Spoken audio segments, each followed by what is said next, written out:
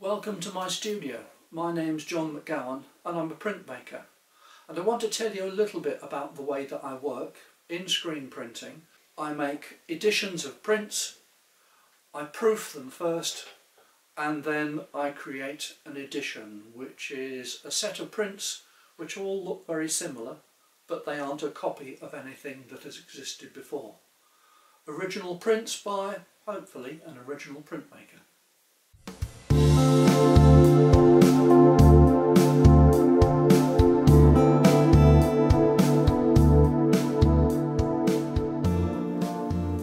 First of all, I want to explain about the print that I'm making at the moment, which is called Rotherthorpe Lock. It's a screen print about a lock gate on the Northampton arm of the Grand Union Canal. I first made a print of this scene about 40 years ago, and recently a friend of mine unearthed a not very good copy of the print, and it set me about thinking what I could do today with the sort of techniques that I have at my disposal, and I want to explain how I make a screen print and how I've been working on Rotherthorpe Lock.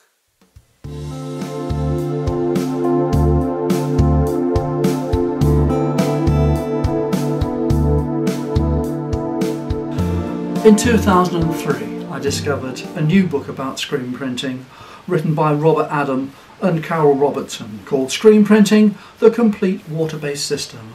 The system is based around a whole series of tusches, which are soluble materials which you can paint onto a plastic sheet, and I'm going to explain a little bit about how they work now.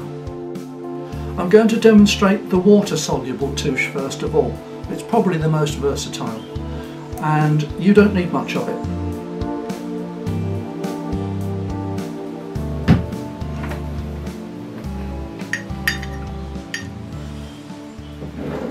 Best to dilute it a little bit before you put it onto your plastic sheet, but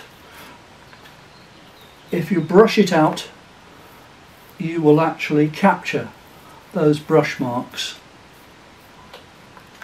on the screen. You can, if you want to, work into that with water. Wherever the light starts to come through more, that will create a lighter patch. And because it's quite versatile, I've sometimes blocked into that as well to create different textures. Ideal for sort of background areas if you want to produce a landscape print. The second tuche I'm going to show you is the waterproof tuche, and it works in a similar way to the previous one, but it is absolutely great for working with the lift solution. So the lift solution is a stop out, so I can draw up a design on here and then paint or splatter this material over the top. So this is the waterproof tuche. Again, it's slightly smoother, so you can block big areas in. Or another of my favourite ways of working is to use Mr. Lautrec's old deal, and that is a toothbrush splatter, and that can be used with a paper resist or the lift solution to create some lovely graduated tones.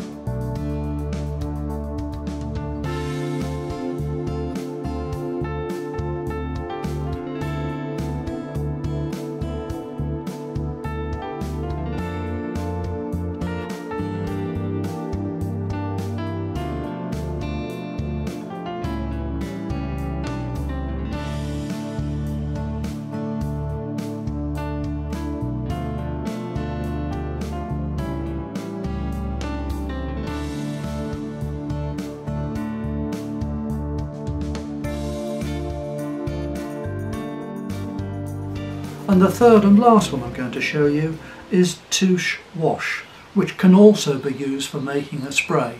And I sometimes use it in one of those little atomizer sprays, and I've used that one in the latest print that I'm going to show you in just a moment. I decant a little bit of it, and as it says, it's a wash, so it can be used to put a lovely flat area down onto your plastic. You can shape it very, very easily when it dries. Just take the back end of an old paintbrush, of which there are many in this studio, sharpen it up, produce a texture inside that. So there are 3 different touches, different colours to identify them, different qualities, very good for resist work, excellent for big wash area, smashing for use with texture.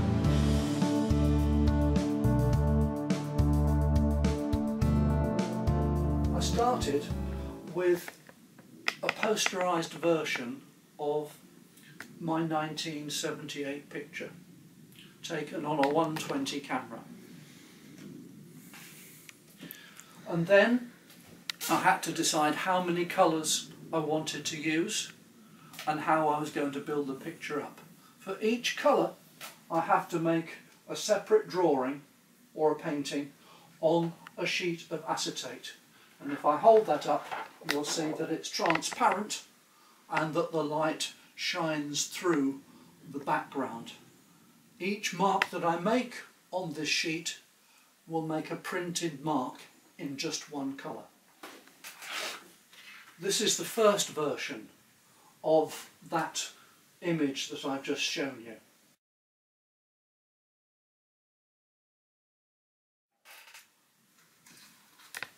Three greys later, and the scene begins to emerge in a series of overlapped greys.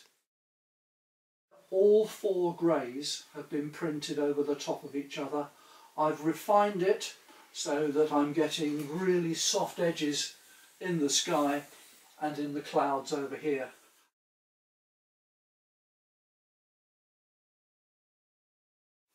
Once I've got those greys in place, I then take a set of coloured pencils and begin to work in the colours in the places where I want them. And because I'm working with transparent inks, the picture is going to be almost like a watercolour, where one colour can be seen through the one that's placed underneath it.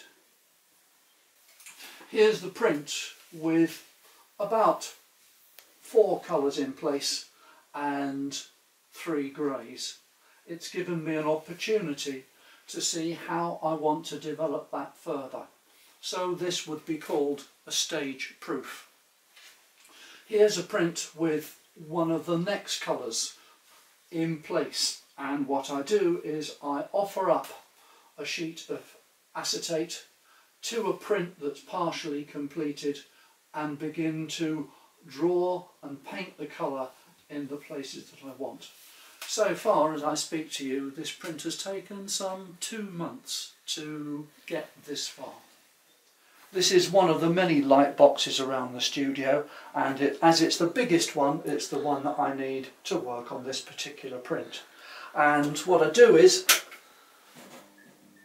check that all the marks that I've made are solid and will block out the light.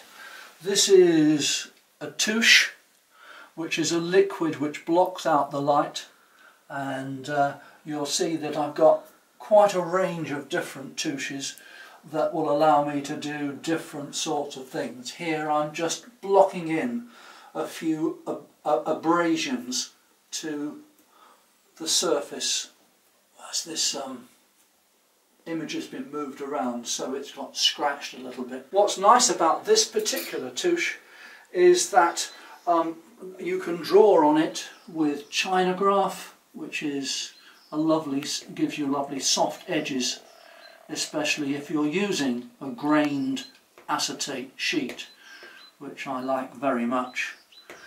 The marks do have to block out the light, so although fibre tip pens are good, rotaring pens are perfect. And here's, I just have to get that going, and we can work little marks, tiny little marks, dots, all sorts of breaking up the tone into small areas. In order to get the image from the acetate sheet onto the screen, I have to coat it with a light sensitive emulsion, and here we go. So this is a coating trough, this is a pre-mixed emulsion, which we're going to try not to drop on the floor. And the idea is to coat the screen as smoothly and thinly as possible. A couple of strokes.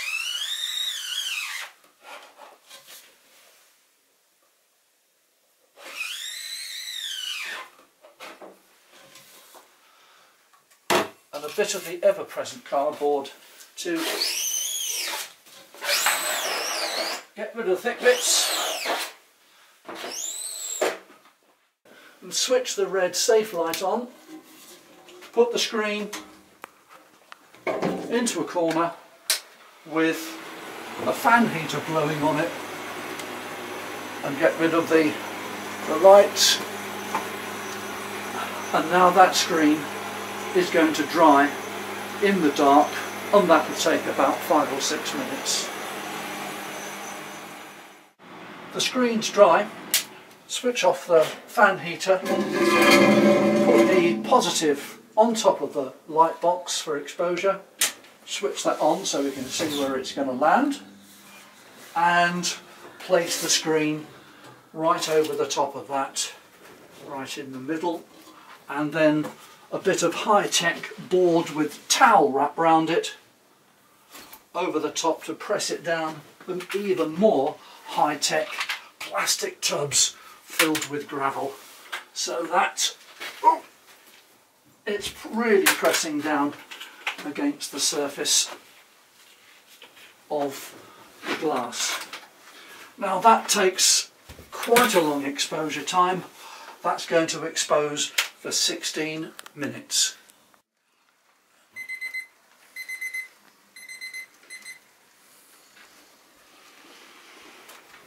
I'm going to switch the light box off, obviously, and the screen now goes through to the washout.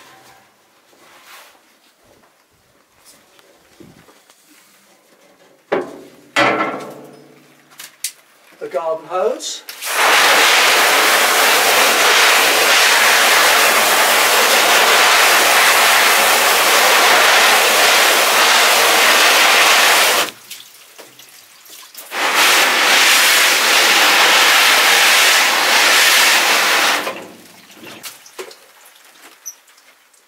Now we're just going to check and make sure that all the open areas really are open.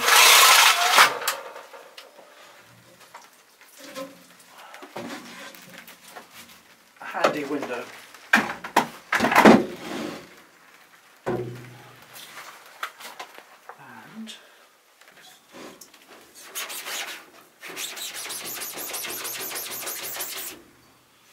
And this is just making sure that all those areas that I've drawn are open and clear for the printing. When the printing is finished, the screen comes back to the washout booth. I put on a chemical that dissolves the green emulsion, and it's sprayed out with a high pressure hose and is ready to print again. Here's the screen that's been exposed on the light box with the positive. It's been washed out, and here we see the open areas which are going to print, but there are also various other holes around the edge of the screen. Now I've retouched the screen and put some paper strips around the edge so that the ink will only come through the areas that I want to print. I don't want any marks coming through on the margin of the paper. Now I'm going to put it onto the screen table which is a homemade one. In fact, I've been using this for about 40 years. It's just a box with a mere 3,500 hand drilled holes in it. Easy to make, it just takes a long time to drill the holes. So, pro hinges to hold the screen in place so that it lands in the same place every time. And some high spec foam board with some tacky bits of masking tape hold the screen up from landing directly onto the table, so that there is a little distance between the screen and the surface of the paper. That's called the snap distance, so that when I print it, when the squeegee goes over the surface of the screen, the only point it's in contact with the paper is when the squeegee is pulled across. Now we're going to put the ink on, which has been pre-mixed from a collection of different items. This is acrylic medium, which you might be able to see here. 3 parts of that, and a screen printing paste which stops the whole thing drying up. So if you printed that, it would just be transparent. You add in a couple of drops of acrylic paint, and it's very powerful. So sometimes I'm actually putting in a tiny drop, mixing it up and testing it out before I go any further.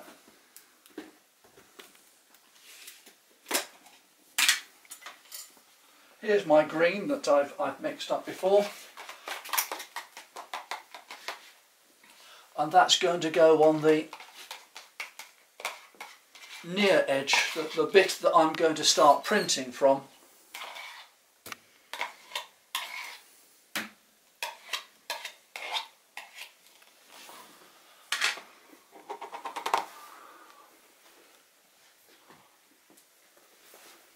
The next bit is really very important, and this is called registration, and it's when I make this colour fit all the previous colours.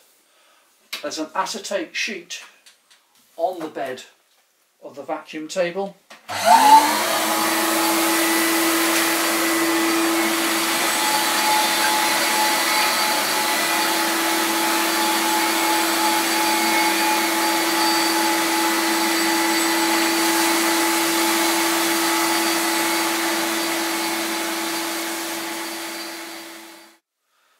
This is my registration proof. I use the same print every time to locate the next colour.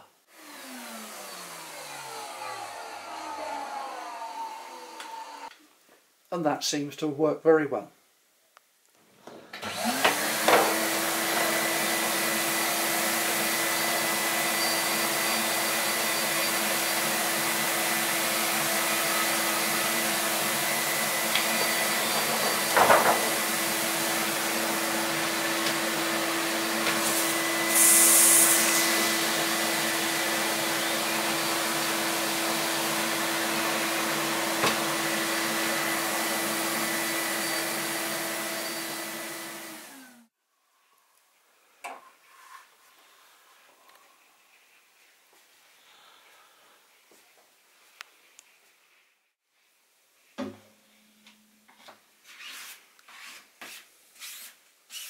I save every smidgen of ink and paper. It's all very expensive. Now the screen goes to the washout. I think of all the bits of technology that I use in screen printing, a high pressure hose is one of the most useful things that I have.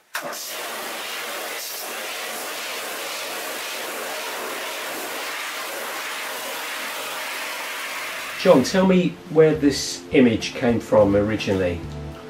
I used to take walks along the Northampton arm of the Grand Union Canal, and I was very interested in the shapes of the machinery, the bridges, the locks, and thought they might be a good subject for printmaking. So I collected the images.